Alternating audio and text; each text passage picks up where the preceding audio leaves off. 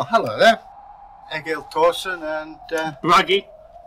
the man with the hammer. You're probably wondering why we are messing around with swords. Yeah, why we told up. Well, it's actually doing a training session later on. I've got a sword. This is a bit difficult to put in and out, but I'll put it on there. It's very exciting that we are doing this because the story we're going to do is called The Battle of the Danevirke. Yeah, he's going to say it over and over again anyway. Anyway, be that as it may, as you may know, or may not know, the early medieval period was a time of great upheaval. There were battles. It wasn't just Vikings killing each other. There were various other tribes, Saxons, Jutes. Now, in Denmark, there was an earthwork called Danevirke, pronounce it as you will. And it was the Danes attacking the Germans. The armies lined up, banners rare, blowing a horn, spear to Odin was thrown.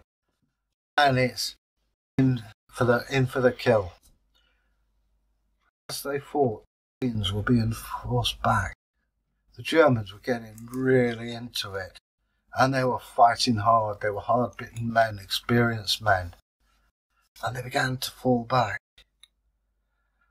The Danes were about ready to scarper in for their longships, when all of a sudden, the most beautiful woman, long blonde hair, riding a horse, snatched up the banner and said, "Shame on he who will not follow me." And with a glittering sword, she went straight into the lines of the Germans. There was much fighting and killing and various other bits. And the Danes won a great victory. Now, who on earth could this person be? Now, some people said it was Thera Aimbod. Now, I don't know that person. No. No. I would have thought it was possibly a Valkyrie. Possibly.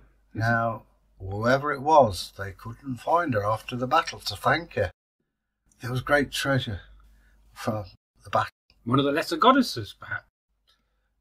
And many swords, many rings, bracelets, great bountiful amounts of bullion were taken. The Germans ran back and away. The battle had gone to the Danes. Hooray!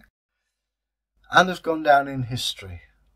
In fact, the site still exists. Oh, it does indeed. Yep. Just massive earthwork. So we draw a veil over the battle as the ravens and wolves come in to feast off the corpses. Ah, the carrion. Yeah. So, that is the end of that story. If you've enjoyed it, please leave us a comment. Now, if you want to leave us a subscription, please. All joys will be revealed to you. Oh, yes. Press the bar and press the subscription bell, and all will be revealed to you. And we hope you enjoy it, and we'll see you again later on. So until that time, bye. Goodbye. Yeah.